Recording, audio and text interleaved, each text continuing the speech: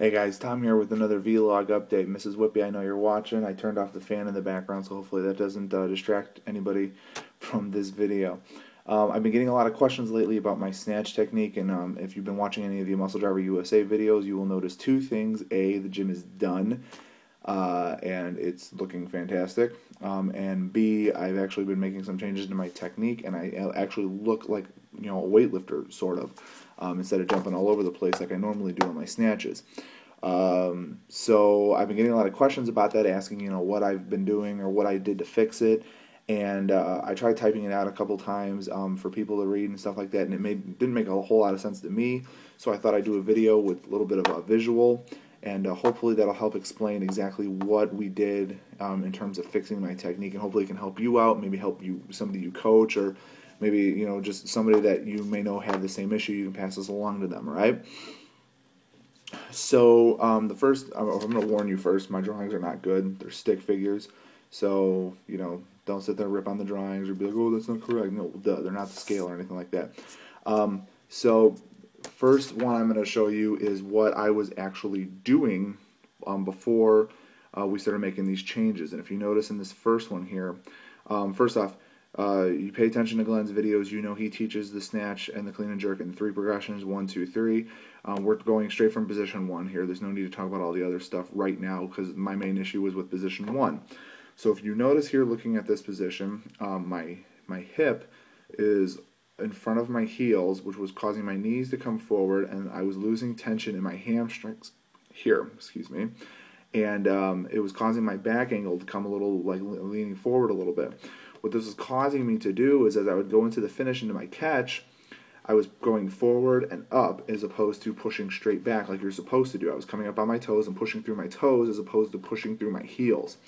Alright, so this is what I was doing, and if you notice any of the videos, there are some videos it's not as bad as others, where I'm jumping like way forward. Sometimes I jump like 6 inches, sometimes it's almost a whole foot, maybe sometimes it's just an inch, but regardless, this is what I was doing to get into position, and this was causing me to jump forward on my catch. Now, what I was doing, I'm going to hold this up next to the other one. Don McCauley came out. Well, first off, Glenn noticed that I wasn't keeping tension in my hamstrings. So he mentioned that to me, and then Travis Cooper had said something about keeping my hip back. Once I did those things, I was at the end of my work sets, and I actually, noticed a change in my lift after that was said to me. And then Don McCauley came out and talked to me a little bit more and worked on some things with me for about 2 days straight.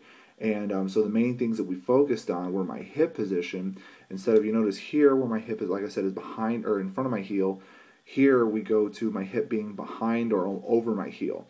And it brings my knees back a little bit more here, and what it does in relation to that is get my back straighter. You notice here I got a little bit of a forward back angle, or forward angle here, and here my back is a little bit straighter. And what this was causing me to do by getting into the better position was I was actually able to push through my heels and push back into the finish. This is obviously what you want to be doing. You don't want to be doing this. So, like I said, we worked on these things. I did about 60 so reps with it. The other thing, and once I was starting to fix this, other things were coming into play. Like I was always having a hard time accelerating that bar back into my hip after it cleared my knees. And by doing this, by getting my back back, it was allowing me to accelerate that bar better, sweep it really good into my hip, and hit a nice easy finish. It also fixed my catch. I wasn't catching all hunched over or like leaning forward or anything like that. I was able to catch with a nice big chest, nice tall punch up back behind me. So that was the main thing. The 3 main things we focused on was keeping tension in my hamstrings, keeping my hips back behind my heels, and keeping my back straight. By doing those 3 things, it corrected so many other things. So hopefully that helps answer the question for you guys of what I was doing. Like I said, once I did that, it eliminated a lot of the issues that I have. I mean, I still have a lot of work to do in fine-tuning it and fixing it and everything, obviously.